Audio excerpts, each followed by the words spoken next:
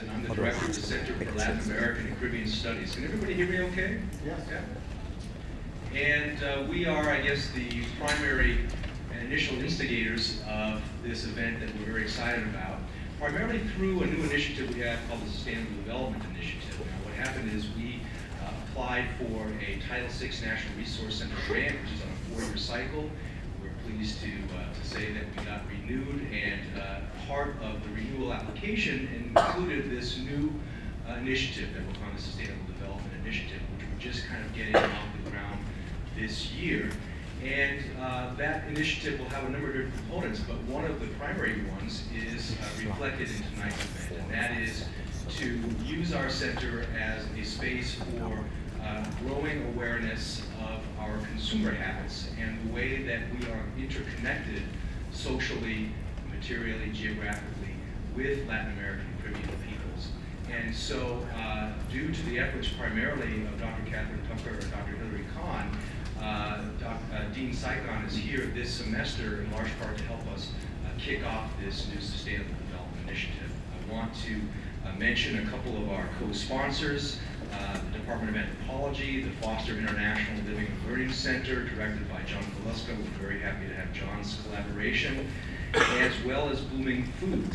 And tomorrow I would note for you that there's going to be an informal discussion open to the public in the Foster Shea ground floor lounge on Fee Lane. As I said, part of the context for this event this evening is the fact that Catherine Tucker and Hillary Kahn are teaching courses this semester in which they have combined efforts to study the way that coffee is consumed on campus and around campus, environmental anthropology with Catherine Tucker, and human rights and the arts, an international studies course with Dr. Hillary Kahn.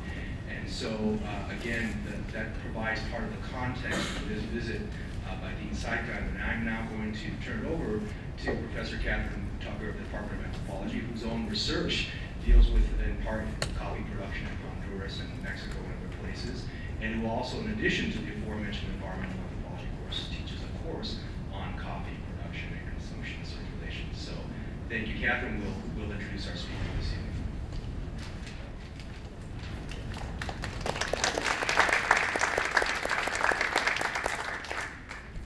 So as Dr. Levinson said, I've been working in coffee areas for quite a while. And when you work in coffee-producing countries, you hear about Dean Cycon, and you hear about Coffee Kids and Dean's Beans. And so when CLAC started their Sustainable Development Initiative, and there was a possibility of inviting a speaker, I said, well, let's see if we can get Dean Cycon here. And to my great delight, he responded immediately and said, yes, I love to talk to students. I think it's great to come and talk to universities. And I had a chance to talk with him a little bit before the talk, and he mentioned that he has an internship program that he's working on formalizing, and one of the aspects of Dean's Beans missions is to work on education as well. So we're really fortunate to have him here, and really fortunate that Dean's Beans has that mission. The motto for Dean's Beans is where social activism, ecological responsibility, and great coffee meet. And there's some wonderful bumper stickers near the entrance. He has a very eclectic career, and he's really done a lot of things in his life. He has traveled around the world, working in different countries with social activism projects. For example, he worked on creating biofuels from cow manure in India. And then he came back and got a degree in law. He worked as a Wall Street lawyer. Then he worked as an indigenous rights lawyer. And all the time he's been building his work with helping people to live better lives and to have better development options. So among other things, he's been a Wood School Research Fellow, a Senior Fulbright Scholar, a Yale Law School Visiting Fellow, and his book, Javatrekking, Dispatches from the World of Fair Trade Coffee, was awarded the gold medal as the best travel essay book in 2008. So he has wide experience, and one of the great things about Dean's Beans is that it shows that you can have a business that helps people, that does good things, that makes a difference in the world, and is still profitable. So I look forward to hearing what he has to say. Thank you. I'll tell you when. Thank you.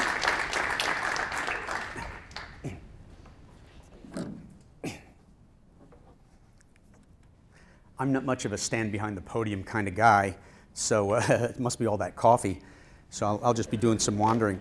Okay, what I'd like to do for tonight, guys, come on up. You'll see the slides better. The slides are much more important than I am. So why don't you come on? I'm not going to call on anybody, I promise. I know you got that knee-jerk Indiana University reaction to sitting too close to the profs and all that sort of thing, but come on, it's much more fun up here. I promise. Besides, the numbers for the giveaway are only under the first 5 rows to find out if you win, okay, the trip to Honduras. But by the way, is this working? Is this working for you? Okay. Great, thanks. Thank you. Okay, also, I guess we're filming, so we don't want to take the lights down too far, but can everybody see the slides relatively? All right. Yeah, all right. If we could dim them, that'd be great. If it's going to interfere with filming, we'll sacrifice for the arts. All right. Just a little bit so that there's more groovy. Okay, that's good. Whatever. Even better. Oh, now it's like a French cafe. This is getting better all the time. Okay, Bradley, hit it. Matt, thanks. Okay, what I'm going to do is just let these slides go behind me. These are images of life in the coffee lands, and I could spend a whole night just telling you what these slides are. They're from the 14 countries I work in at present, and they illustrate the lives of the coffee farmers, the lives of their communities, and many of the social issues that coffee farmers face. I just think these images tell a much more in-depth tale than I could. And so just enjoy them. Every now and then I'll turn and I'll refer to like being on a boogie schooner off the coast of Java carrying coffee bags, pickers and a young girl picking coffee in Nicaragua, etc. I'll refer every now and then, but basically it's just to let you know what the world of coffee is like. Because inside every cup of coffee that we drink in the morning, there are worlds upon worlds of custom, of culture, of struggle, of hopes, of every major issue in the 21st century. Every issue of globalization is inside that coffee cup. And yet every morning we drink that cup, don't even give it a thought, okay? Inside that coffee cup are women's rights, indigenous self-determination, environmental struggles, war and peace, youth movements, environmental issues, ecological issues, and economic issues. It's all there. Disabilities rights, we'll talk about that in a bit too. It's all there. Immigration, it's all there. Being played out around the world in the 80 countries around the equator between the Tropic of Cancer and Tropic of Capricorn, 30 degrees north and south of the equator, where the coffee of the world is grown. And it's my joy and pleasure to work in these countries. Let me be frank. I love to travel. I love languages. I love getting tattoos. I won't show you right now, maybe after dinner tonight, but I always, if it's appropriate to the culture, I always get a tattoo. So I don't collect postcards, I collect tattoos from all the places I work. So that's lots of fun. And I just love indigenous cultures, indigenous languages. And so part of it is that, yes, I'm a believer in social justice, and this is my way of manifesting my belief in social justice. But part of it is I just love to have a good time with the peoples around the world. And my advice to every college student is the same thing. Do what you love, but do it where you want to be and surrounded by people you care about. Most of us get one of those. Shoot for all 3. I've got all 3 picking coffee in Rwanda. I get all 3, and it's made for a great life. Okay, so Dean's Beans didn't start because I sat in the classroom or I sat in the boardroom and said, I'm going to do this thing and change the world. Dean's Beans was an evolution of my commitment to social justice. I was a lawyer. I got training on Wall Street because that was the belly of the beast to me in the late 70s, early 80s. I was there for 3 years. I went out on my own and started a one-person law firm doing indigenous rights and environmental law. I starved, but it was great fun and important work. I've been doing work on indigenous lands ever since, fighting large-scale extractive industry, doing treaty rights, economic development work, and a whole host of things. So I was I was on development projects in India, Iran before the revolution, and some other countries. And then I found myself teaching part-time while being a lawyer at the University of Rhode Island. I was giving a lecture like this about the true causes of deforestation in Brazil. It wasn't about the hamburger highway or this or that. It was really about the 1,000% evaluation in the value of land in the Brazilian Amazon annually. And that generals and business people wanted to grab that land because they could earn so much money just by holding on to it for a year or two and selling it off in parts. And that's what drove Amazonian destruction largely in the 70s and early 80s. So I was giving this talk. Afterwards, a professor comes out of the audience and says, you know, I have a friend here in Providence who has a coffee shop. He buys coffee from Brazil. By the way, social justice can be fun. I was a drunken extra in Pirates of the Caribbean 3. You can see me throw up behind Johnny Depp in the last scene of the movie. It makes the movie from an artistic point of view. So it's a great story. You can read about it on the website. So the guy comes out of the audience, says, my friend buys coffee from Brazil. He knows the farmers are so poor, he wants to do something to help them, but he doesn't know how. You've been on development work, you work with indigenous peoples. Will you meet with him? Will you talk to him? I said, sure. So I went up, we met, and the three of us on the spot decided to form the world's first development organization dedicated to coffee. That was called Coffee Kids. That was in 1988. My role in Coffee Kids, because of my background, was to go into the villages of the world, play soccer, to go into the villages of the world where coffee is grown, meet with people, meet with women's groups, meet with civil society, not government, not churches, just the people themselves, and try to suss out their development priorities. Not so much what do you need, as my way of framing it in my version of development work is, what's holding you back? What are the roadblocks that are holding you back as a community and as a family from realizing your goals? So having those kind of conversations, which is sometimes called appreciative listening, there's all sorts of buzzwords around it, but basically it's hanging out with people, respecting them and listening to them, and I'll get into that a little more later.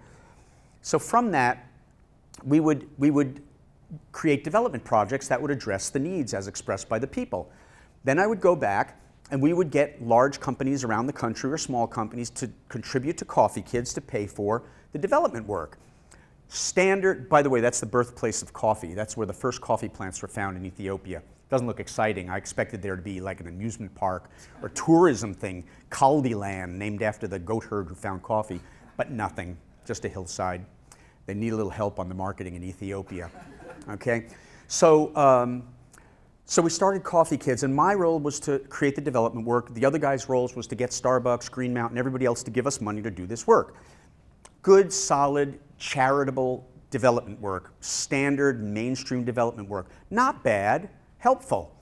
But one day, I was sitting in Guatemala, and we were starting a small well project.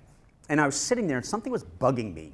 And I thought, well, the people are getting a well, they're getting fresh water, that's a good thing. So why am I so unhappy? What's going on? And I realized that the company that gave us the $5,000 to build this little well was going to take all the photos. They sent a crew of photographers down. They were going to take all these photos, not pay the people for the photos, right, as they would have to pay models at $5,000 a clip in New York for a day. But they were going to take the photos, and they were going to get so much credit from marketing by showing the world what great work they're doing in this village. And yet nothing was changing. The company wasn't changing the way it was doing business. So what was happening is the chronic state of underdevelopment in those villages, which is not the fault of the coffee company, but the coffee company takes advantage of it by sourcing there.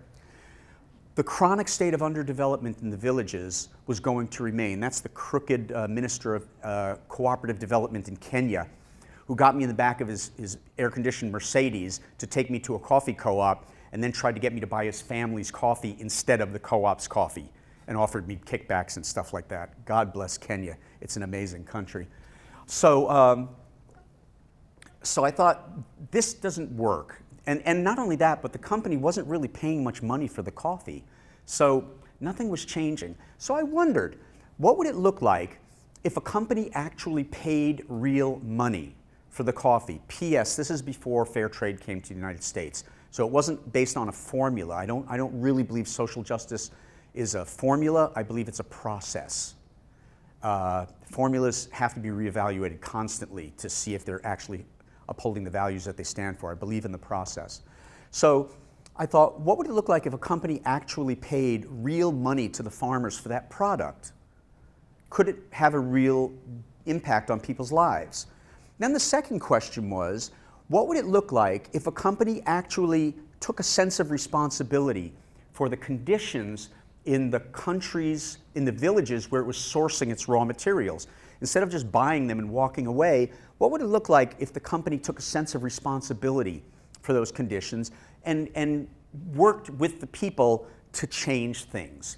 Again, I don't feel that I or the West is necessarily responsible for poverty around the world. I don't want to go that far. But the chronic states of underdevelopment caused by hundreds of years of unfair trade, of horrid local governments and corruption and hierarchy, by ethnic and racial tensions and hierarchy in those countries. There's plenty of reasons why people are poor. But the question is, if I'm buying in those countries, if I'm buying with those folks, is there something that I can do as a business that can make a better relationship, a better life for them? And frankly, I know it sounds corny to say this, but truly make the world a better place. Really bring improvement to people's lives.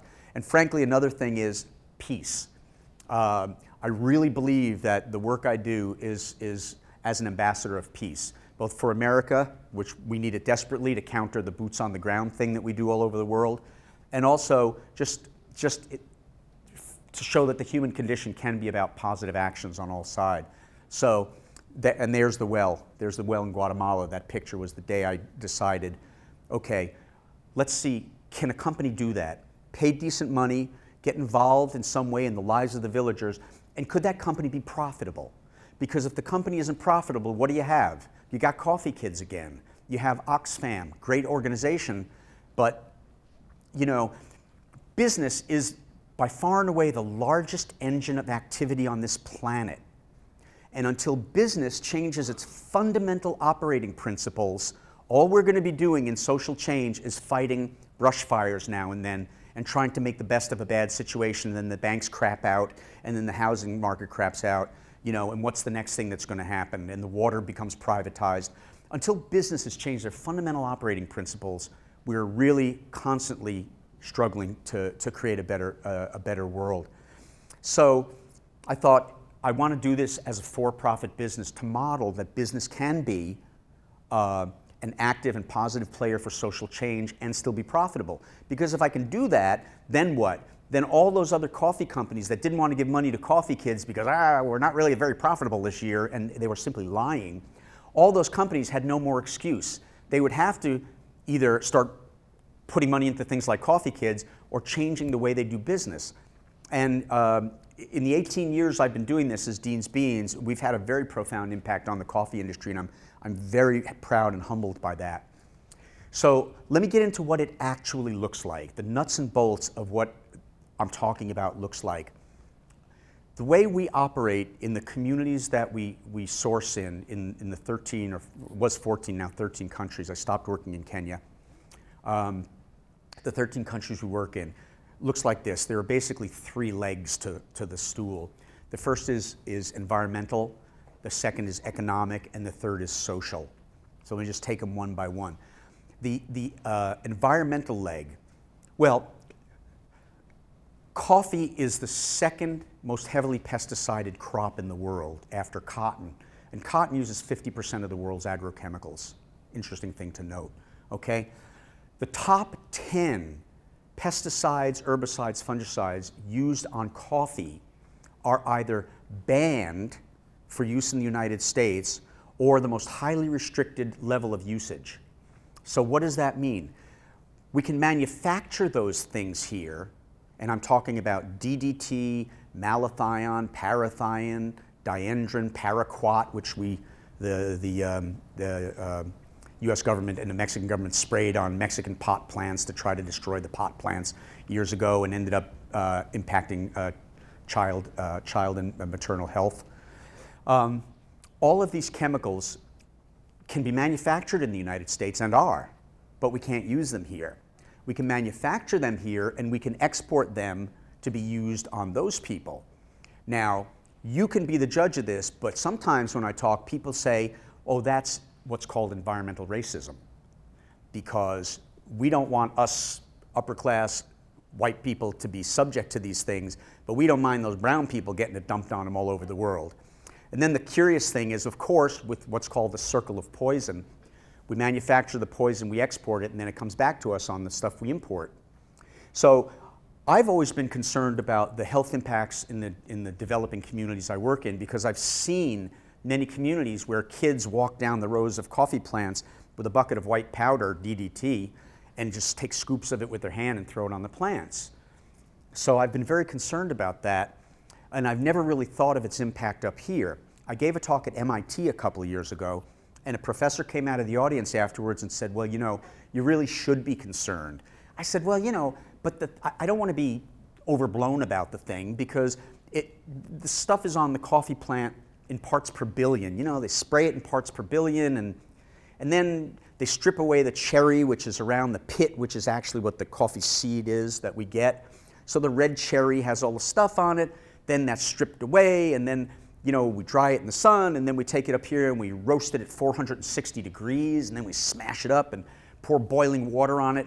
So we did work at University of Rhode Island when I was there, and we found that it was only parts per billion when it was on the coffee beans that we're drinking here. So, you know, it didn't seem like a big problem.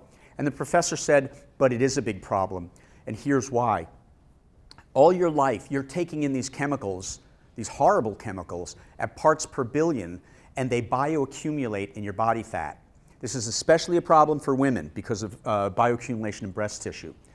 Then as you're older, when you get to be about my hoary age of 58, your body starts to draw down its fat reserves. And that's one of the reasons why, if you ever see your grandparents waving goodbye, you see that flabby thing flapping around on the bottom there, right?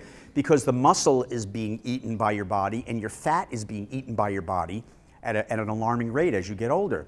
So what's happening, the professor advised me, is parts per billion are coming in, but as your body starts to devour its own fat, parts per million are coming out of fat solution. So you're getting these mega hits of serious chemicals. And there's some research being done now that's starting to link later in life issues such as Alzheimer's with this massive explosion of chemicals being released in your body when you're older. So I've always been concerned about the health impacts on the communities I work in, and I've since learned that there's something that we have to be concerned about too, even though coffee is so heavily processed before we actually drink it in the cup. Interesting stuff. The other issue that's so problematic from an environmental point of view with pesticides in coffee especially, by the way, slow down, Indians and animals in the road. That's what that sign said. We talk about racism in different cultures. That was Colombia. And when we drove past that sign, the guy I was with said, we've got a long way to go in Colombia, because under the law, under certain aspects of the law, Indians are still animals. Happens in a lot of places in the world. So, remember, I don't think I mentioned this, I'm sorry I blew past it. My background is working with indigenous peoples, that's my passion. And when we talked about creating Coffee Kids, I did a little research and I came to realize that the overwhelming majority of coffee growers around the world are indigenous peoples. So to me, I felt like I can make the jump from straight advocacy into this Coffee Kids-y thing working in these communities, because they're the same communities that have the same dynamics, the same issues I've been dealing with all my professional life. So this is going to be interesting. So what does that mean around the environment? What's fascinating is the international regulations of pesticides require warnings on the bags as they go through export. The warnings are in English, German, and Spanish. Now, none of the farmers I work with reads English or German. Very few read Spanish. The majority of people I work with, as you can see from these slides, are indigenous peoples. They do not speak the majority language. In fact, if you think about what indigenous means, in a lot of these societies, it tends to be, especially where coffee is grown, it's grown in the mountains, not grown in the heart of the capital. The people live on the periphery of their societies. Their frontier is another term of the trade, but you'll have to correct me because I'm kind of old in my anthropological knowledge. I don't know what the current words are, but periphery people, frontier people, they live on that side, that margin of the culture, the political and economic culture of their society. One of the aspects of that is language. So, in most communities I work with throughout Central and South America, the farmers don't speak Spanish. So if I go into Peru, in central Peru, they speak Ashaninkas, not Spanish. When I go into northern Peru, they speak Quechua Lamas, not Spanish. When I go into Guatemala, the farmers I work with speak Tsutsuil, Mam, Quiché, Cachiquel, or many other languages. They don't speak Spanish, and they certainly don't read Spanish. The point of it is they cannot adequately read and understand and function within those pesticide warnings. One aspect is sort of the socio-cultural dynamic of indigenousness and international trade, how that works together. Even in this is Rwanda, but even in Ethiopia, the farmers I work with do not speak English, and they do not speak Amharic, the national languages. That's because they are not Amharic peoples, they are Oromo. Oromo is the majority tribal peoples in Ethiopia. They're black pastoralists that historically came up from, via Kenya, what was now Kenya, came up from the south, whereas the Amharic people came in from the north. And there's still quite a tension between Oromo and Amharic in both society, schooling, and things like farming. This is a coffee ceremony, which is a daily occurrence in Oromo villages. Every coffee farming family starts the day with 3 small cups of coffee and 3 separate blessings. And that's, it's the only country in the world that does that, because Ethiopia is where coffee was found around the year 700. And so coffee is an integral part of Ethiopian culture, as opposed to a place like Guatemala, where coffee was brought in by German farmers in the 1840s, and it's not a part of indigenous culture. It's a crop, an export crop, and frankly, a slave crop, and it always has been. In Brazil, it really was a slave crop for a very long time. So coffee has different relationships to different societies. So that's the main part of the environmental piece. So what we do with farmers is help farming communities get organic certification, get on international organic registry. Now, what that might mean is we have to pay for organic certification, which tend to be about $5,000. So we'll do that generally as a loan that comes back to us over time, because we have long-term relationships with our communities. We train, in Kenya, we trained the first international inspector from Kenya at a cost of $15,000. We brought him to America. He went through an international training course, went back, and we helped set up Kenyan Institute of Organic Farming. And now just last week, the first organic coffee from Kenya came out. So after a number of years, there's finally some success in that. Organic training for farmers is not just not using chemicals. It's a 3-year, very detailed process, which requires the cooperatives and the farmers to have really strict systems of monitoring what goes onto their land, of how water is used, how soil is preserved, how agricultural waste becomes nutrition for the soil through composting and mulching. And those are very firm requirements. After 3 years, a farmer can get certified organic. And that's the difference between certified organic and what you may hear in some local coffee shops. I'm sure, where's our friend? Is it your nephew that has the, there he is. That's right. We have a local coffee shop person here. But many coffee shops I visit around the country, when I ask them if they have organic coffee, they say, well, all of our coffee is organic. All coffee is organic, and that's simply not true. And even the lack of use of chemicals is not organic. That's called organic by neglect, as opposed to certified organic, which is organic by design, okay?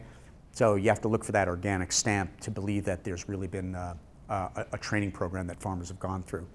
So that's the environmental piece. The economic piece is really important. You know, we talk about free trade for a minute, and the heart of free trade and neoliberal economic theory is ultimately that you have a willing buyer and a willing seller in an arm's length transaction who are able to come together and decide on a price that they agree on. You know, forget about unfair advantage on both sides. Let's just talk about pure theory. Well, that doesn't happen in the world of coffee. The price for coffee, the base price for coffee, is not decided by the farmers. It's not decided by Dean's Beans. It's decided in a room, a circular trading room in New York called the New York Board of Trade.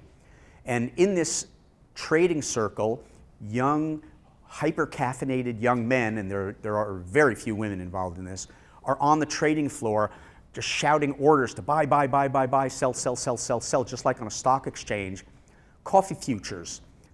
Basically, they're judging what the price of coffee is going to be the next month and then the following months, right up to a year in the future, based on the intelligence that they get from all sorts of analysts who talk about weather, who talk about politics, who talk about currency floats and exchange rates, and all sorts of information goes in their head, and then they buy and sell coffee futures. That is actually a legitimate activity for businesses who are involved in coffee. Why? Because if you know roughly what you're going to be paying for coffee in the future, you can plan.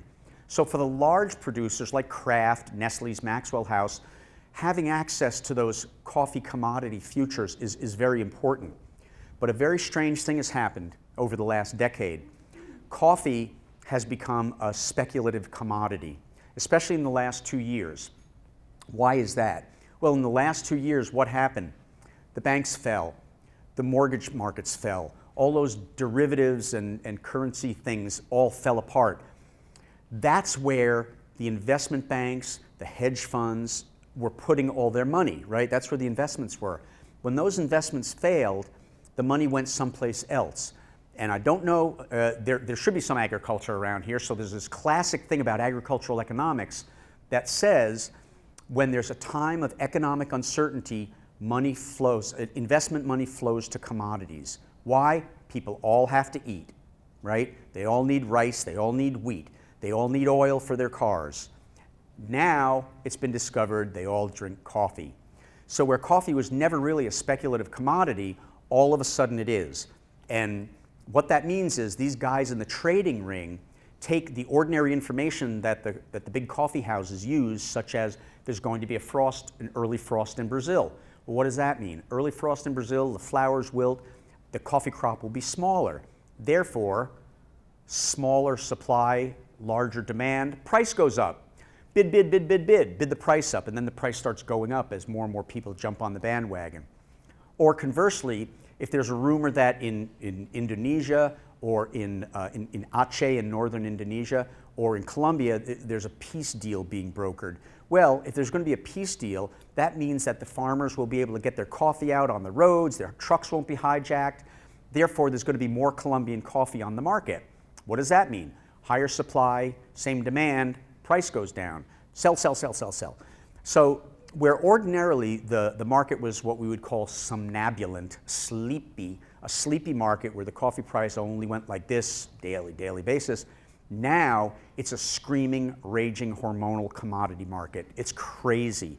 And the price can skyrocket, 10 cents, 20 cents, 30 cents in a day. The next day it's 40 cents down. Now what does that mean? That's the basis upon which all coffee trading is done. So here's this guy from Village, Guatemala. He takes his bag of coffee, he walks down the hill, sits on the road, waits, or into a marketplace, and waits for a trader to come along and buy that coffee, a middleman. Today the guy says, here's 20 cents for the coffee. The farmer goes, 20 cents, okay, walks back to the village. The next day he wakes up, has breakfast, takes that next bag of coffee, walks right down to the same spot, same guy comes along, he says, okay, give me my 20 cents, and says, no, I'm sorry, I can only give you 15 cents today. And the farmer says, wait a minute, it cost me the same amount of time, energy, administrative overhead, et cetera, to grow this bag of coffee as that bag of coffee. How come you're giving me a different price for it? Same quality. He says, oh, the international market's gone down. Okay? So the farmer has no way of having input into pricing. And as Tadesse, you've seen big jolly Ethiopian guy with me in many of these shots, as Tadesse once said to me, we're price takers, not price makers. Coffee farmers are price takers. They have to take the price that's offered to them. Okay? That's the standard market. Now what happens is fair trade has come along and said, you know what? All of these farmers who live on the margins, all these small farmers who have 1 acre of land, maybe less, or at most an acre and a half, they can't access the market. They can't sell directly. They can't get credit. They can't get information. So they have no way of protecting their own economic interests, certainly no way of bettering their own lives. So what fair trade says is, let's help these farmers, the most marginalized ones, the small farmers around the world, which is about 95% of all farmers. What they do is, they say, okay, farmers, on your side, if you promise to form cooperatives so that your small holdings and your small crop every year collectively is much larger, you will have much better access to the market, even direct access to the market. A container of coffee is 40,000 pounds of coffee. A small producer may produce 1,000 pounds. Okay? That producer can't sell directly to the United States or Europe. But if 40 producers of 1,000 pounds each get together, they have a container. Then they can export a container directly.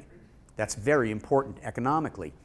So if they form co-ops, and the co-ops are democratic and transparent, then they can get on the Fair Trade Registry.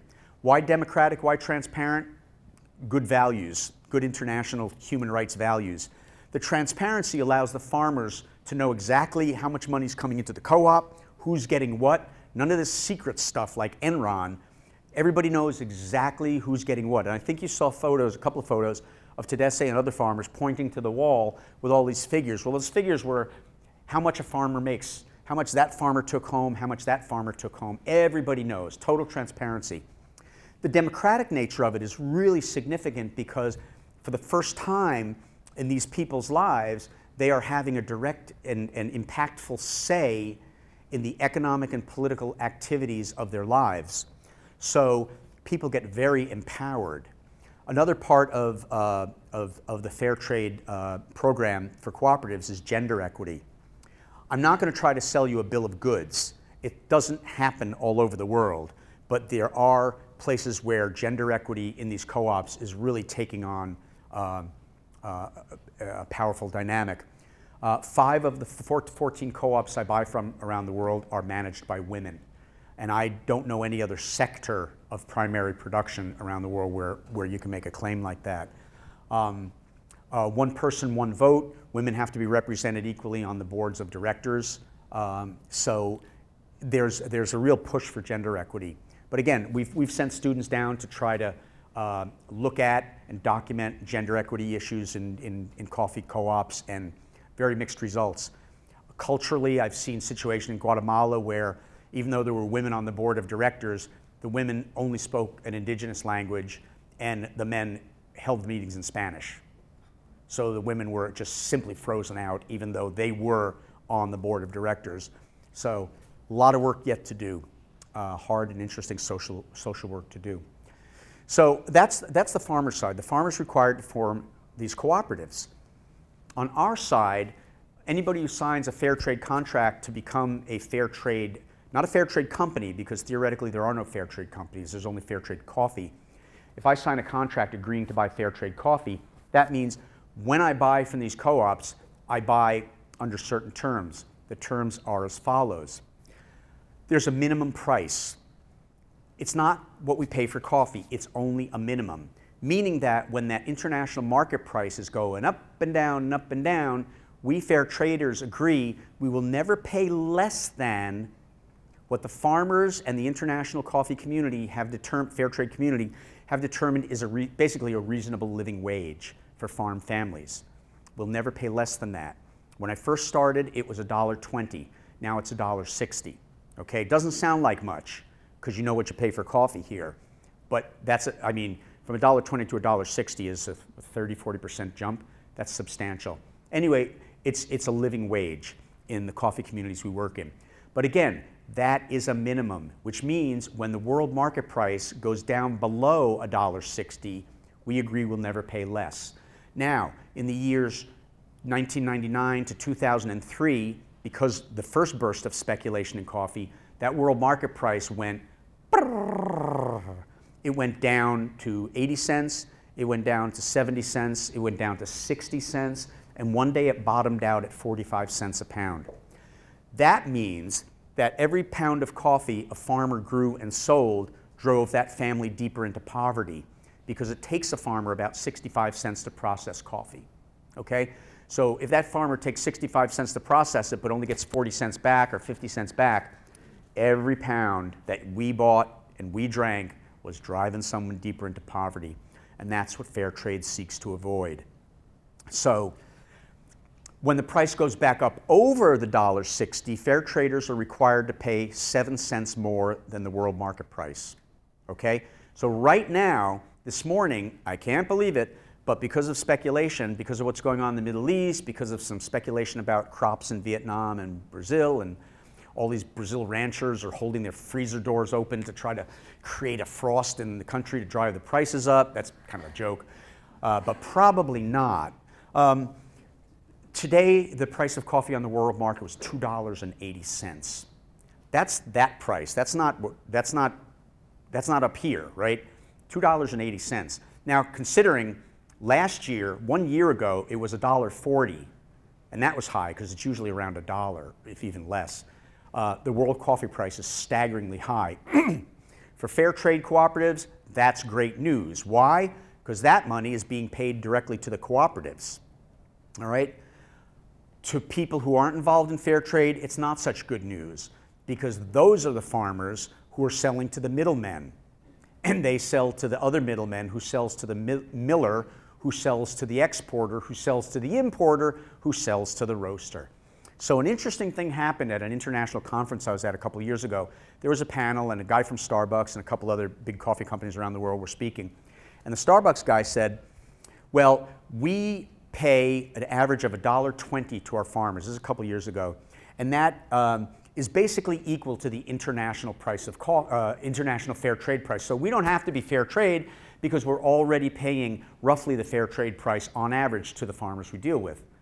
And I said, whoa, I have to ask a question. And being polite, because I learned that you can get more flies with honey. I used to be a lot ruder than this. But I said, well, excuse me, can we have a clarification? Now, we have to be very careful what we say in the coffee industry, because people on the outside don't understand our industry. So, for example, Starbucks, you guys, you're not importers, are you? You don't import your own coffee. They said, no, we don't. We use brokers, because that way they don't have to have the risk of loss. The broker has it. If it doesn't show up with the brokers, Starbucks doesn't have to pay for it. If you buy direct, like we do, something happens to that container, we're out $80,000 or now $120,000. So I said, but you're not importers, so you have to buy through a broker. That's correct. So that $1.20 actually is what you pay the broker for the coffee. And he said, well, yes, that's true. I said, okay, so the broker then buys it from an exporter and maybe adds 20 cents onto it. Yeah, that's true. And then the exporter to the miller to the middleman to the farmer. So basically what you're saying is, when you're paying $1.20 to the broker, the farmer's probably getting maybe 70 cents. And he said, yes, that's right. So I said, so we're talking apples and oranges here. You're making a representation that it's the same as fair trade, but the fair trade money goes directly to the co-op. Your money goes to a broker. And he said, well, yes, that's right. The next day I got a call from Cone Associates, which is a marketing firm in Boston, and they're the marketing firm for Starbucks. And they said, will you come into Boston, I don't live far from there, and talk to us about this issue. So I did, and I made the charts, and I showed them the apples and the oranges and the price differences on coffee. And they said, you're absolutely right. We're marketing guys. We don't understand this stuff. So this is what they give us. We make a marketing program out of it, but we're not going to misrepresent like this. So they withdrew the claim they were making. So I thought, David beats Goliath. Okay, they can respond. Felt really good about it until 6 months later, where they came right back out with the same marketing campaign. So with these big guys, it's often very hard to overcome the marketing inertia, the energy of their marketing departments, which are about sales, not about representing the product truthfully, right? We're going to talk about that in the business school talk tomorrow. Okay, so that's basically how the money piece works. But I need to tell you that fair trade minimum, even the 7 cents extra and stuff, is not what real fair traders pay. I want to give you an example. Last year, when the fair trade minimum was $1.60 and the world market price was about $1.40, I'll share with you some of the prices we paid for coffee.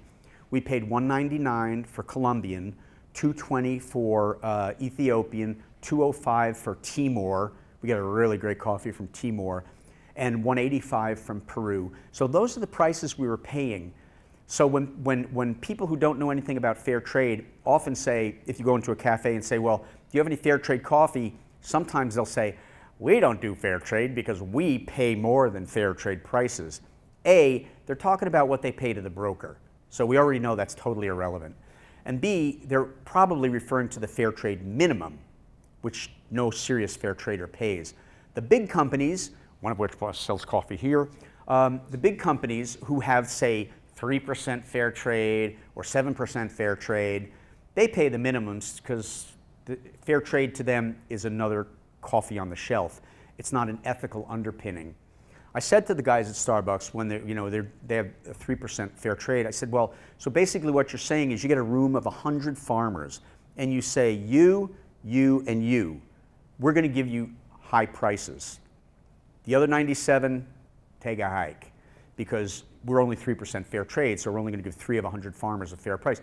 And even though Starbucks is by far the largest importer of fair trade coffee in the world, it's still only 3% of their business, which I've said, that kind of model, it's, Nell Newman said to me once when I had a very nasty argument with her, she said, well, Dean, you see the glass is half full, and I see the glasses, you see the glass is half empty, I see the glass is half full, something like that. And I said, Nell, the farmers who deal with Starbucks, the glass is 97% empty.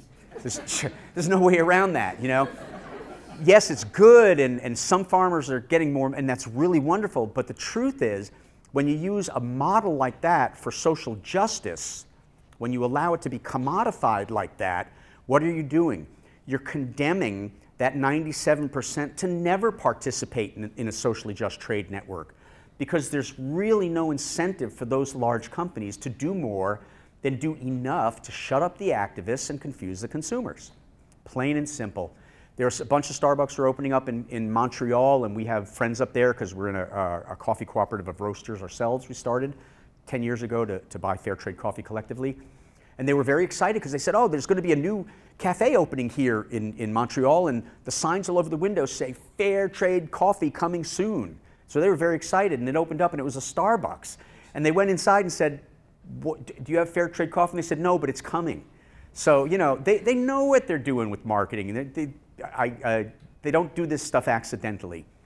Okay, so on top of that, we also have a profit-sharing program at Dean's Beans. We have a profit-sharing program with all our employees. Since the farmers supply us with the raw material that makes our lives what they are, we have the same profit-sharing program with the farmers. It works like this. Every time we buy a pound of coffee from Peru, we pay the price we're going to pay. We roast the coffee and sell it. From the sales price, we take 6 cents and we put it in a fund marked Peru. Every year, we take the number of coffee pounds we bought in Peru and sold from Peru, multiply it times 6, and that's the money that goes back to the coffee cooperative in Peru we work with. We actually work with 2 cooperatives. Same in Rwanda, same in Ethiopia, same in Sumatra. So every year, we deliver a profit share, which generally ranges, depending on how much coffee we buy from a cooperative, somewhere from $5,000 to $10,000.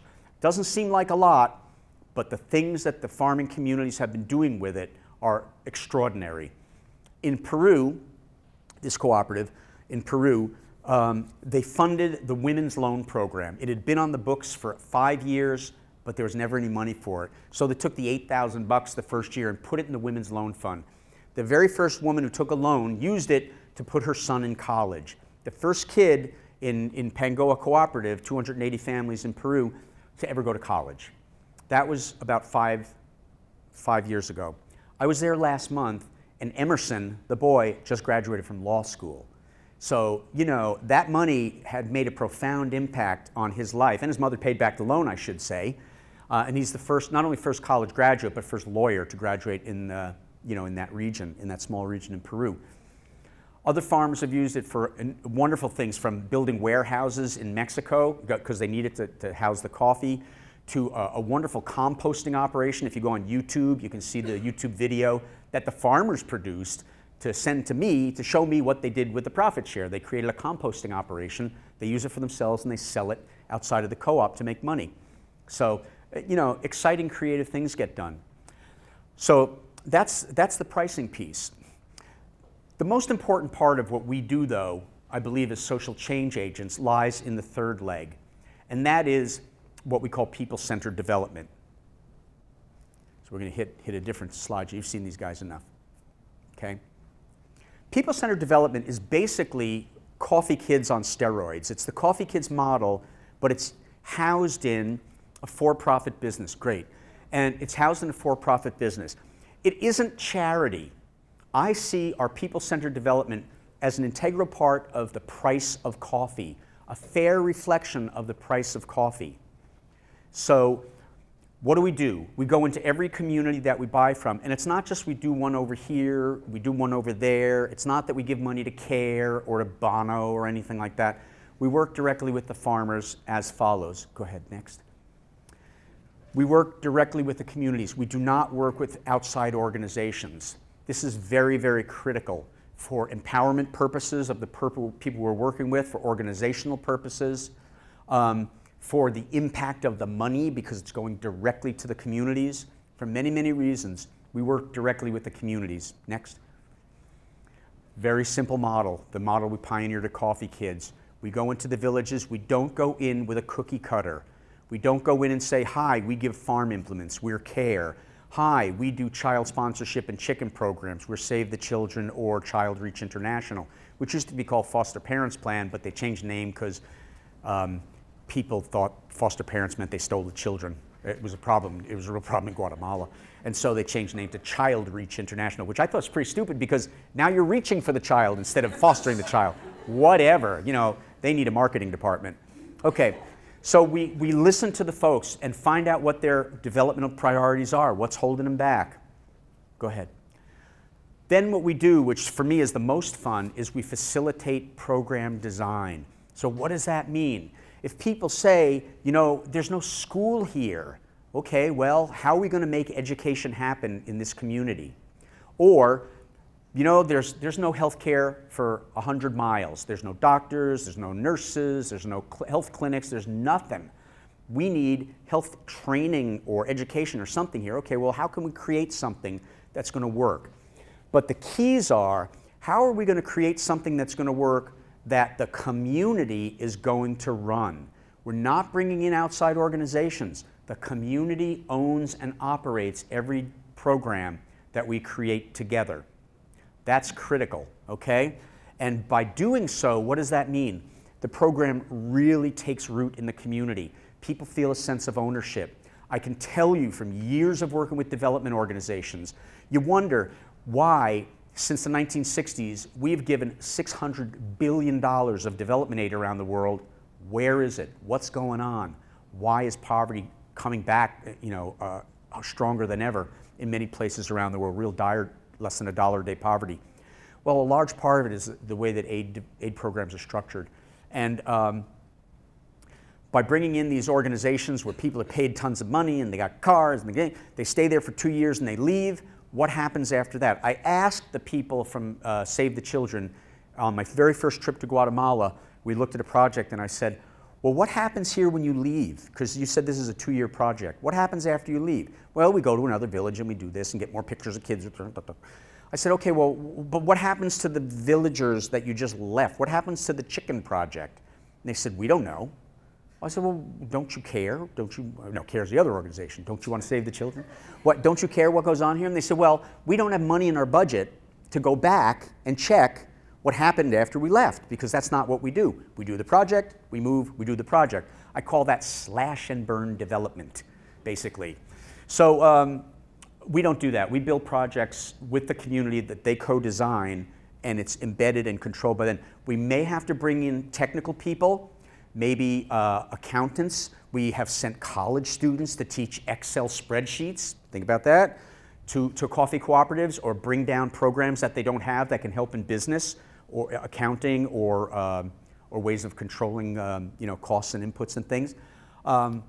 There's that kind of training. I'll talk in a minute about a project in Guatemala. We brought in microloan people to teach the people how to run their own bank. Not to control them and be a bank on top of them, but for them to run the bank. The funding, we don't go to USAID like Starbucks and get $500,000 and build processing plants in Costa Rica and then say, we built processing plants when in fact they didn't, you did with your tax dollars. We don't go to AID, we don't go to the church, we don't go to anybody. The money for these development programs comes out of our cash flow, comes out of our profit, and when required, comes out of Dean's home equity loan. Because our commitment is, this is part of our business model. It's not a one-off charity. This is an essential part of who we are as a business. Okay? So, let's look at some of the projects. In Guatemala, lots of interesting things, but in Guatemala, we were met with the problem of health. So there's these 44 indigenous women who formed a health commune, a health collective, but they couldn't get training, and they kept looking for grants. And when I met with them, they said, well, give us a grant so we can get someone down here to train us. And I said, the problem with living on grants in the international development world is grants are fickle. This month, everybody wants to wear indigenous clothing from Guatemala, so you buy the clothing and the money supports the thing. But next month, that Tibetan stuff looks pretty cool, so you go over and you buy something from Tibet and you give money to save Tibet. Then something happens in Haiti and everybody forgets about Guatemala and Tibet and funds Haiti, and then they go someplace else. So, not that it's ill-intentioned, but it doesn't work as a sustainable model in the long haul. So, how can we help 44 illiterate indigenous women to have some kind of self-sustaining healthcare program? This is what we did. We took a microloan bank, a revolving loan village bank, and we married it with the concept of healthcare training, so that every woman who got healthcare training was eligible for a loan. Every woman who signed up to get the healthcare training was eligible for a loan. The loan, then she generates income. You know how these things work. She generates income, and every month or 2 months or 3 months, we had a very unique program for that, they pay back a piece of the principal of the loan.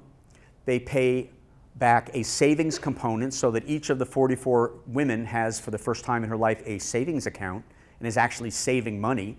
Really fascinating. And then the third component is the interest payment. This is the dirty little secret about microloans and why they're starting to crash a bit around the world. It goes like this. Microloans generally require a mid-level organization to come in from the outside and administer the loan. So the women get the loan, they report to the mid-level organization, and they then pay back the principal, pay the savings component, and the interest goes to the mid-level organization, which uses it for its own administrative purposes.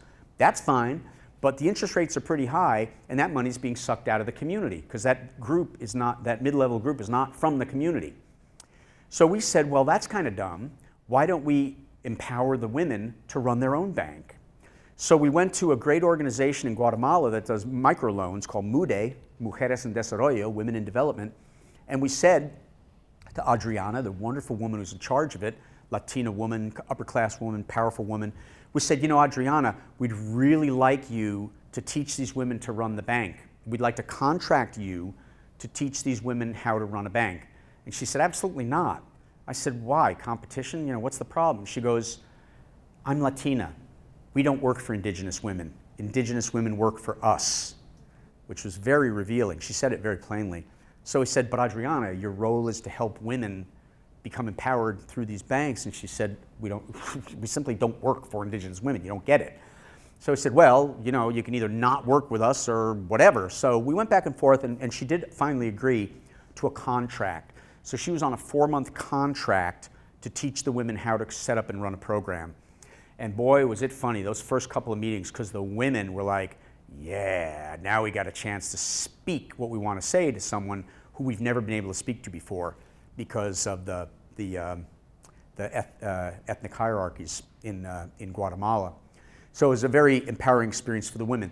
So here's the interesting thing. We took that interest payment, and instead of giving it to Mude after Adriana had trained the women on how to run it, we took that interest payment and sequestered it in a fund. And it kept growing and growing.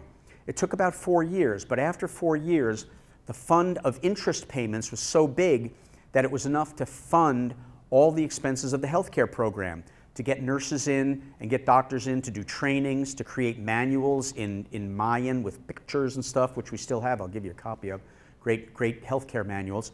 To pay the women to go out to the villages and train other women, to buy kits for every one of the women. It became the world's first self-funding women's healthcare program. It ran for 8 years, totally funding itself. And then, like businesses all over the world, or like governments all over the world, it got a little too big. So the first 44 women decided, this is such a good thing, let's expand it. So they expanded it to other villages, and they got to about 140 women. And then the women on the fringe, who weren't from the same ethnic group, said, we don't have to pay them back.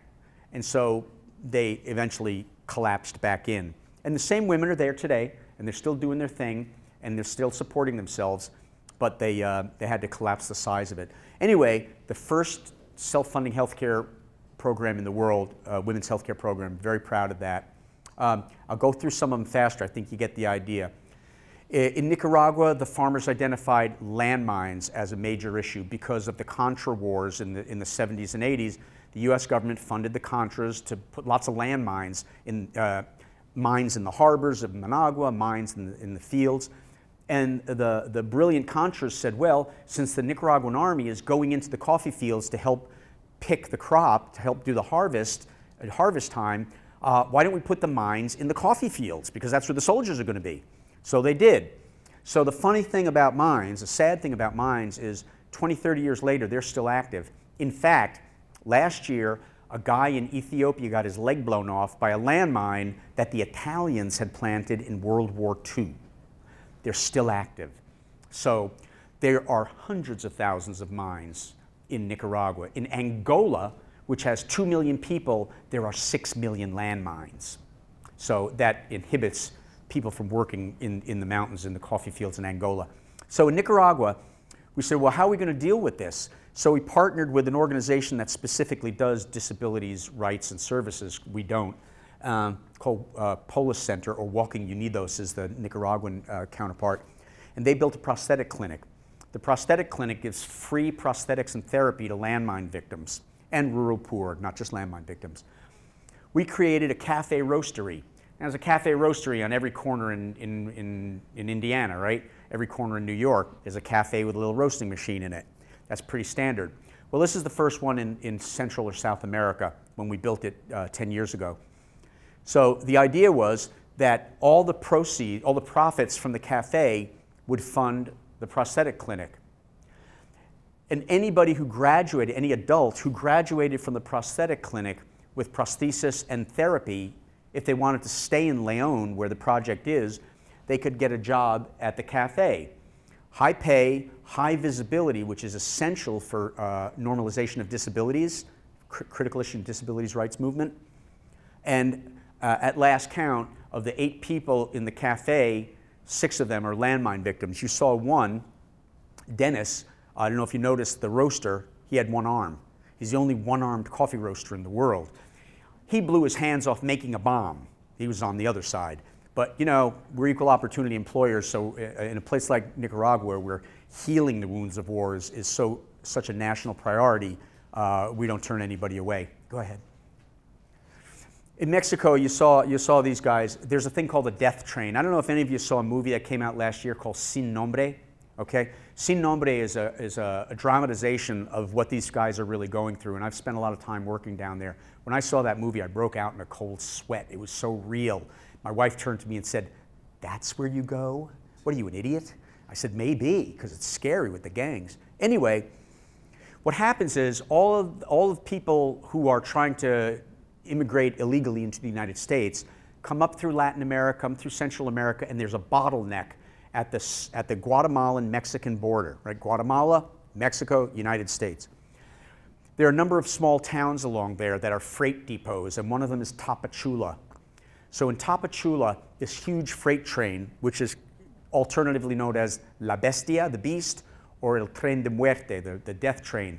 It's owned by a Connecticut company, by the way, and that's, that's a good piece of activism. We pounded on those guys. But so the train backs up to the border and carries cement, oil, and some other things, but it also carries every night hundreds and hundreds of illegal immigrants trying to go north so they can then earn money and send it back to their families. But what happens? They're hanging on to the top of this train. You saw the train. You also saw me talking to a number of guys. It was a pouring rainstorm that night, and these guys were going to climb up on top of this train for the 15-hour ride north. They fall asleep and fall off. They slip because, it's wet. The goddamn guy who drives that train every now and then jerks it to make the train go like this and knock people off. The company said they told him not to do it, but he still does it. Often the gangs come on board and they rape women, they steal all the money and toss people over the side. So the train is going very fast. If you're thrown off, you're lucky if you die. But what generally happens is you fall down and the vortex of the speeding train sucks people under, and that's why they lose their limbs. Then they're laying on the tracks. The next day, the police drive up and down these tracks. They find these guys or women.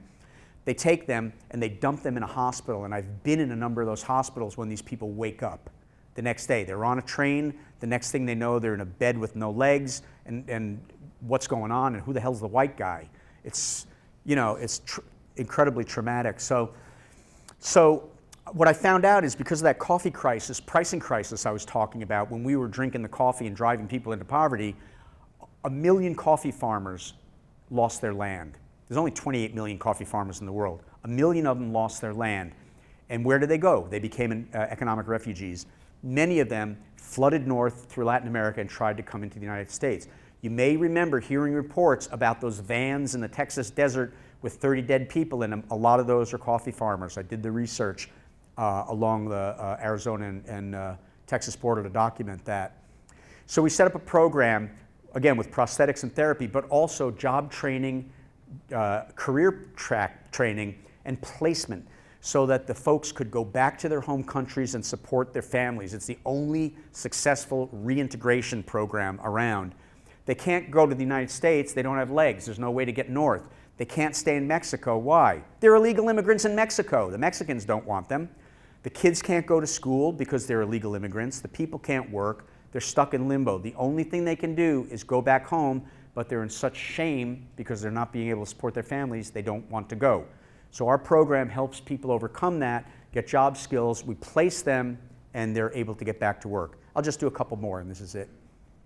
Peru, incredible reforestation programs, large-scale economic development programs in Peru in the 70s and early 80s deforested tons of the central selva. Well, the farmers that we work with, the Ashaninkas in that area, said if we could only reforest our lands, then we could have our medicinal crops, we could have our food crops, we could hunt, and spiritually and psychologically we'll be whole again because we're responsible for these forests and they've been taken away from us. That has meaning. It's like your church burned down. So we started this program of reforestation, and we tied it into our CO2 reporting for the UN Global Compact. So basically, we calculated the carbon load of coffee from the farmer through shipping, through roasting, through this and that. And we said, okay, well, how much carbon is generated by that chain, and how many hardwood trees that the farmers determine which kind, because it's their forest, how many hardwood trees does it take to offset the carbon generated by a pound of coffee? So we started funding trees, and that meant not going to Trees for the Future in Washington, D.C., which you give money to, and they do exactly what they said they're going to do. They're going to plant trees for the future. They're not going to plant them now. They're going to plant them in the future. Very bizarre. People think they're like overcoming CO2, and they're not, because these programs are in the future. Anyway, this program is in the now. Our first year, we had 800 trees. 5 years later, there's over 100,000 trees. I was there a couple weeks ago, and what you see is kind of like scrub in the background is totally verdant tropical forest again. So it's a great program. We also have the women's loan programs we've talked about, latrine programs where they have nicer bathrooms with septic systems than we have in Massachusetts. A number of really great programs in Peru. We have a cafe roastery in Peru so they can sell for local consumption, and a daycare program so that the women can participate in the meetings and not worry about the kids. Next. Ethiopia, everywhere we went, water, water. That's what the Ethiopian farmers wanted. There's no water in Ethiopia except dirty water and very far away. So we started a program called Miriam's Well. Great marketing. Miriam is the biblical prophetess that everywhere she went in the desert, she could find water. Well, between the Coptic Christians and the Muslims who we work with, everybody recognizes Miriam as a prophetess, so good marketing. So Miriam's Well revolving loan fund, first revolving loan fund for wells in the world, goes like this. We gave a grant of $10,000 to the secondary co-op, that's the manager co-op, and there are co-ops in all the small villages. They lend the money to a village. The village water committee builds the well themselves and hires the technicians to do it. They then manage it. They pay back the loan back to the secondary co-op, a penny a pound at harvest, no interest. When the loan is replenished, it rotates and goes to the next co-op, build the well, repay, replenish, et cetera, et cetera. So just like Miriam, we keep finding water in the desert of Ethiopia through a revolving loan fund, and it's a great program. So in our very first well, 3,000 people for the first time in history got clean water. Why is that essential? Many reasons. The Muslims say now we can pray properly because without clean water we can't pray. We felt dirty. We felt like we weren't doing our proper ablutions under our spiritual path. For the kids, a little more practical perhaps, the kids are not going to school and they're not concentrating. Why? They have stomach illnesses. Within 3 months of this first well opening up, stomach illnesses pretty much disappeared from Haro, the community that this is in. So now the kids can go to school, they can concentrate, they can do their homework. The women in Haro had to walk about 3/4 of a mile down a hill to get to a stream to get water, polluted by agricultural runoff, cows. So then they have to turn around and carry these Pennzoil cans, jerry cans, back up the hill 3/4 of a mile or so, and maybe do it twice a day. So not only did we save about 3 hours a day of women's labor, but also these things, water weighs 8 pounds a gallon. So if you got 5 gallons, that's 40 pounds. If you got 2 of them, that's 80 pounds. That's a lot of water to carry and a lot of back problems for women as they were getting older, the cumulative impact of carrying that weight on their back. So Miriam's Well, a great success. We got an award from the United Nations for that. One more. Timor, funding healthcare, alternative crops because malnutrition is rampant in Timor. Farmers, you'd think farmers would know what to grow. They don't have the nutritional information to know what to grow. So we've brought in all sorts of interesting alternative crops from Southeast Asia, and it's a great program. Next, I'll go through these fast. Sumatra, the farmers came up with the idea that a water buffalo manufactures enough feces and urine in 1 year to fertilize a hectare of land, which is the average size holding of a Sumatran coffee farmer. So we funded a program to bring water buffalo, which are really in rice paddies and lowlands, up into the mountains to work with coffee farmers. 3 conditions. The first is the first buffalo got named Pamandin, which means Uncle Dean in Bahasa Indonesian.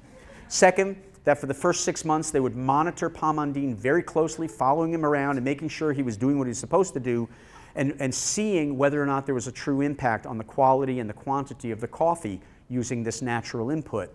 And third, after 6 months, I would go to Indonesia, we would have a meeting, look at all the information, and if Pamandin was doing his thing, we would fund more water buffalo, and if Pamandin wasn't doing his thing, then we would have a festival and eat Pamandin. So I went, we had a great program, everything worked out well, we determined that we were going to fund the program. Half the people in the audience cheered and the other half went, ah, because they were kind of looking forward to eating the buffalo. Now there are 30 Pamandin and we only funded 5. Why is that a self-sustaining program? Don't you know anything about agriculture? Okay. There are 30 Pamandins because they're self-generating at this point. They keep making their own little Pamandins. And they attribute that to my fecundity, but I told them, not really. It's all about the buffalo. It has nothing to do with me. A very successful program on eco-management. Papua New Guinea, I'll make this in one more. Papua New Guinea, the farmers we work with are so far away from roads. You saw pictures of 3 people carrying bags, coffee on their back. That's one of the close places. They have to go 8 to 10 hours over the mountain and down to a road and wait for some pickup truck to come by and buy their coffee. No good. These people live in the Central Highlands, so far away there are no roads, period. There are no roads to these communities. So I said to them, why doesn't the government build some roads out here? And they said, if the government built roads, the farmers would drive down the roads and burn down the capital. So the government's not going to invest in roads. So it's a fractious society of 846 different tribes, different languages. Really interesting place to work. So what these people have to do is they have to bring their coffee to airstrips. There are 14 airstrips along the Central Highlands in this area of Papua New Guinea. So they have to bring their coffee to airstrips and wait for airplanes from the Missionary Aviation Fellowship, MAF, to come by, drop off the evangelicals and their Bibles, and pick up the coffee. Well, that's kind of good because the MAF transports the coffee and then the farmers get paid, except that the MAF charges 50 cents a kilo to transport the coffee. And that's kind of what the farmers make. So at the end of the day, it's really not much of a proposition economically for the farmers. Worse than that, when they're up in the mountains waiting for those planes to come, if a cloud cover comes in, the planes don't come. So the coffee farmers are sitting there with the bags of cherries, the unprocessed coffee, waiting for the planes. And the coffee is doing what? It's rotting because it starts fermenting the minute you take it off the vine. So we said, how do we prevent the rotting? How do we increase the quality of the coffee? And how do we try to save some money so these people are making more money? So we came up with the idea of these hand depulping machines. They cost $250. So for $3,000 for 14 airstrips, we got this thing covered. So now when the people are waiting for the airplanes, they're sitting there and processing their own coffee and drying the coffee. What that does is it takes 2/3 of the weight away. So now they're paying a lot less to transport their coffee, which means they're keeping more of the downstream income. And also the coffee's not rotting because once it's in this form, it stabilizes because they start drying it. So a very creative solution on how to deal with the issues at hand. I'll do one more. Keep going. Nope. Now. This one's very personally important to me. When I started doing work in Rwanda and I canvassed this kind of, like what's holding you back? What are the issues here? Everybody said, we're doing all right economically now. We're starting to come back, but we have violence, especially gender violence, deep in our society, and we really need to get rid of it. So what can we do about that? Well, I've been involved in men's work for a long time and had some experience in overcoming violence. So went back to the States, found some great organizations, and we went over there. And in our first training program, 15 men, 15 women coffee farmers, we did a week-long training on overcoming gender violence. Powerful, powerful stuff. At the end of which, it was amazing things were coming out. At the end of which, we had a big ceremony, and there were hundreds and hundreds of villagers around this big field. And in the middle, the men would come one by one and apologize to the women for the violence that they brought into their lives. And the women victims of violence would step up face to face with the men and accept their apology. And then the people just would scream, and it was just beautiful. It was the most powerful thing I've ever seen. So what happened from that is now these 15 men and 15 women are going to other cooperatives around Rwanda to train other coffee farmers in the overcoming violence techniques that we used in the workshops. And the UN and the Norwegian government are paying for that, so it's really taking on a life of its own and having a major impact in Rwanda, so I'm very proud of. So, next. So, I think we've shown, and I've tried to get to tonight, is that business can be a force for social good, it can be a force for positive social change, and still be positive and still be profitable.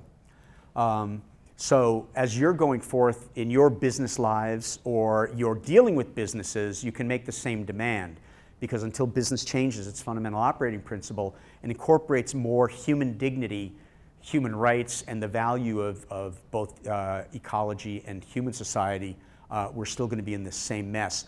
But there are ways out, and we're among the small but powerful group of people out there who are making that change. So Thanks for having me. I'll stick around if anybody wants to and talk some questions. I'll also be here all day tomorrow going to various classes, but I hope this has been a bit inspiring for you, as it's been for me. So thank you very much. That's it.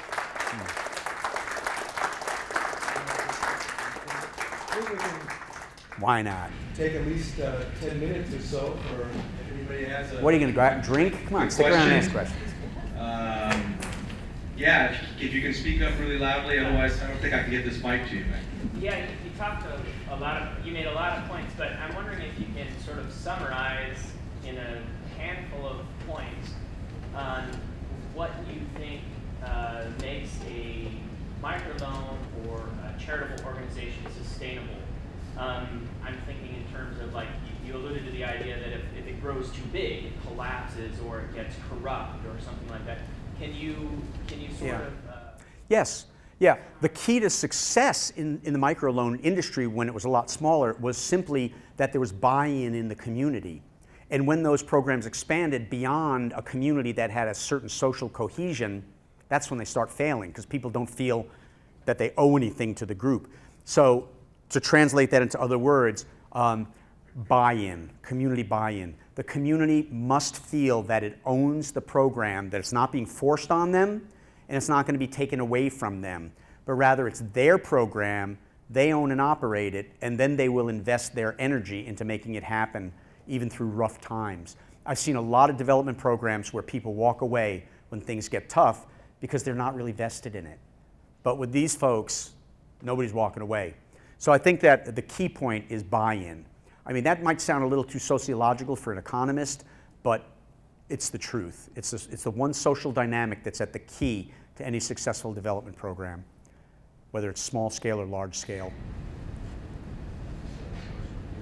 You made a statement that I love the way you said it was coffee on a shelf versus ethical underpinning of your organization. Right. And I can see where in your organization it's built into the DNA. It's Absolutely. From day one, this is how we are. That's the point. How does a massive organization, let's pretend Starbucks or any other... Oh, sure, a publicly held organization. Absolutely. Absolutely. How does it transform, or do you even think it's possible? Is this all that You know what? For pre-existing large publicly held corporations, it's almost impossible. For a startup of any size, it's entirely possible, and here's why.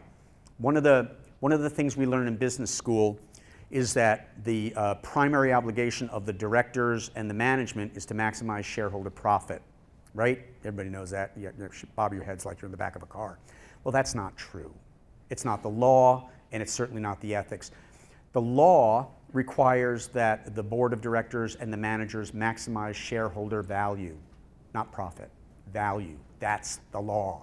So the question is, what is value to a corporation? That is defined by the Articles of Incorporation, by the Board of Directors. That's what we're talking about. So for a large pre-existing corporation, yeah, profit is the primary value. The head of P&G, Procter & Gamble, I was on a board with him once, and he said, well, this is all crap. He said, the only obligation of a business is to make money for its shareholders. I'm like, okay, that's what you think, and that's your business model.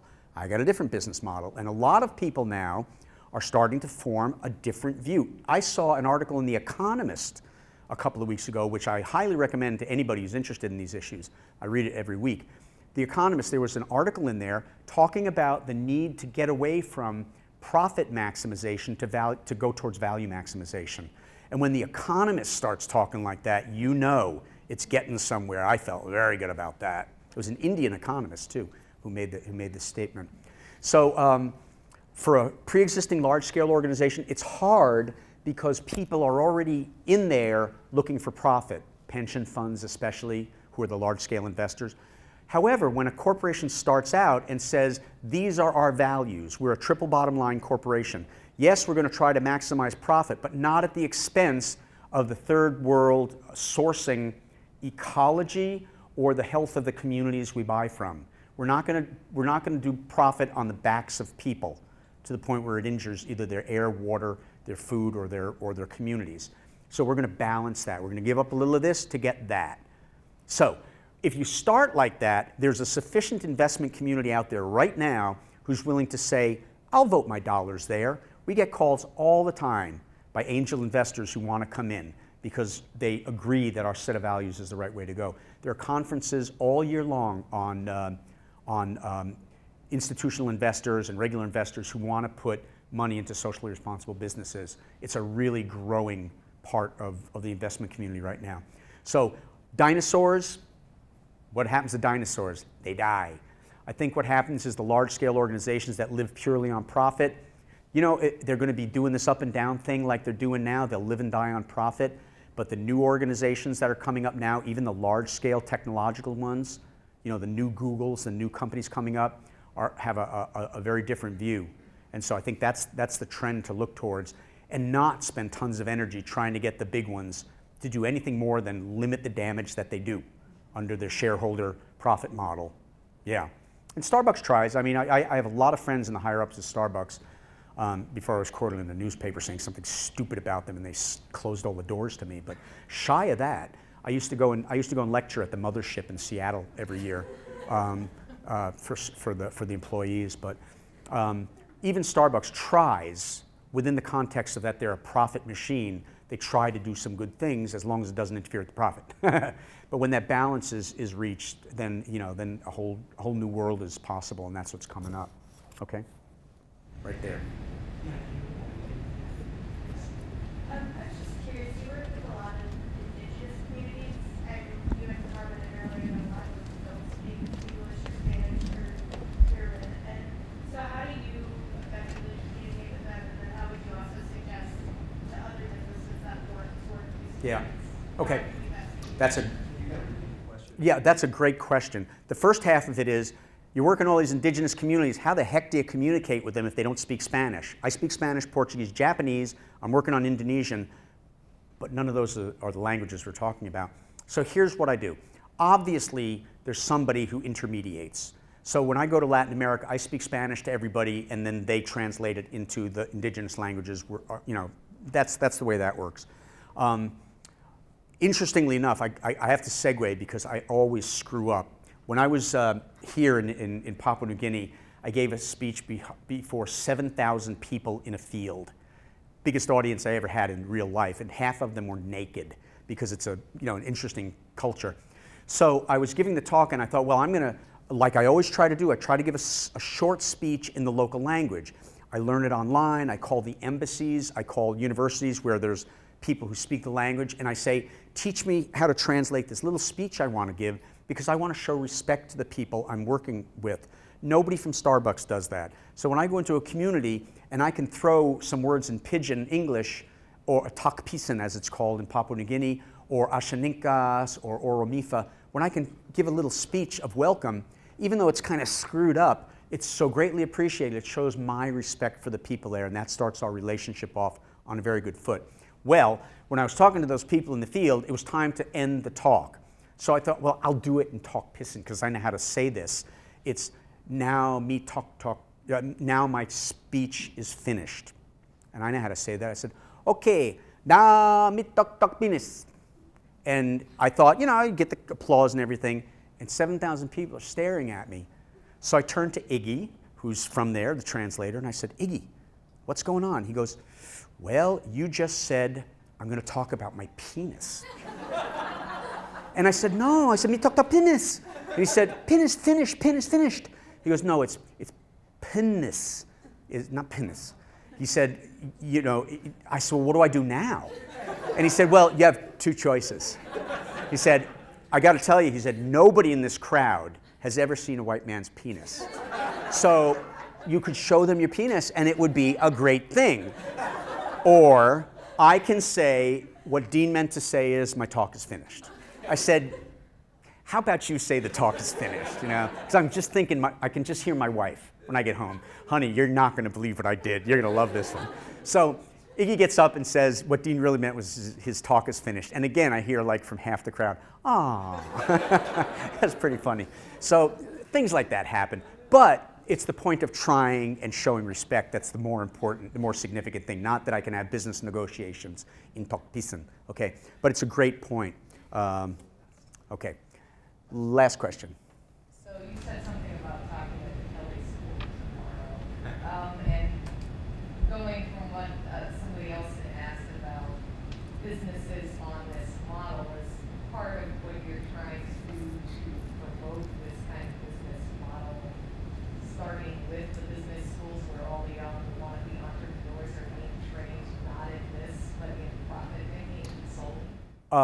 Yes and no. I don't start a business. I gave a talk to a 3rd grade class a couple of months ago, and you know, they got it. Because it was like Earth Week, it was last year, and you know, they so got this. And I speak in high schools all over the country. I want to get people, before they become so enmeshed in the false notions of what business requires versus what culturally is accepted in business now. You know, 2 totally different things. You know, I want to go to Chicago and kick Milton Friedman's grave, you know, dance on top of it. But no, so I speak in business schools all over the country. In the last couple of months, I've spoken in University of Michigan, the Ross School of Business, at Michigan State, Georgetown, Harvard. I was at UMass Boston Business School and Northeast School of Business last week. So I'm, as Catherine said in the introduction, a big part of our mission is education. And yeah, I really believe that people have to get disabused of the notion that business is a one-way thing. We win, they lose, profit is the most important thing, and that people become commodities, because that's frankly what happens in this world of commodities. I gave a talk to the UN Human Rights Commission, and it was held at Harvard Business School 2 years ago. And I talked about the projects and how we see the commodities coming from communities, and we really work to strengthen the communities. And in the audience, not even this big, the audience was Coca-Cola, General Electric, British Petroleum, Anglo-American, Rio Tinto Zinc, which is the most evil company, except for Freeport-McMoRan, the other 2 evil companies in the world. Anyway, they were all there, all these major multinationals, and here's little Dean's Beans talking about this way of doing business. Afterwards, you could have heard a pin drop. The head of community outreach for Coca-Cola came up to me and she said, you know, we can make a great product, we can market it and distribute it around the world, but we don't know how to work with the communities where we source our raw materials. You know, what can we do? I said, you can come with me. I offer anybody who wants to pay their own way, you can come with me and see what we do and see if it's something meaningful for you. They never took me up on it. But in any event, we talked about it. What's the problem here? Why doesn't Coca-Cola take responsibility for the destruction of clean water in India, where it sources so much of its clean water? Why doesn't Shell take responsibility, or Texaco take responsibility for the pollution in Ecuadorian Amazon, where I've worked with those communities? Why doesn't Freeport-McMoRan take responsibility for its security guards pushing human rights activists out of helicopters? And it's largely not because they're real bastards, but because the people at the head office are so far removed from the actions of people buying commodities and processing things in their name that there's this total disconnect as human beings between our community and this community. And that is just an essential piece of breakthrough that has to happen at business schools. And it's not going to happen because people have to take one ethics course. I was talking to folks about that recently. The business professor saying, you know what? Segregate, it's like making fair trade a coffee over here. Oh, we're a company and we got fair trade. See, it's right over there. You know, it's the same thing. We're a business school, we got an ethics course. It's right over there. No, when I met with Northeast last year, they met faculty from all the different schools, and the point was, how do you incorporate social justice into curriculum across the board? Not out there hanging out on its own for the weird kids, but you know, how do you integrate it into every course?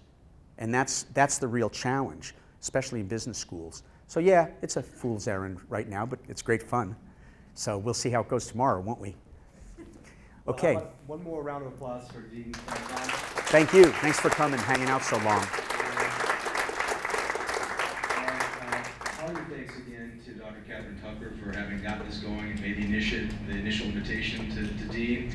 I think we could stay here for a few minutes if anyone didn't have a chance to pose a question, but we are fairly soon going to whisk Dean off to a much-deserved meal. I don't think he's had a proper meal today, and have him sample some of the sustainable cuisine here in Bloomington, and also give you incentive to come tomorrow evening to Foster to have further discussion with him about these issues. Thank you very much for coming out tonight.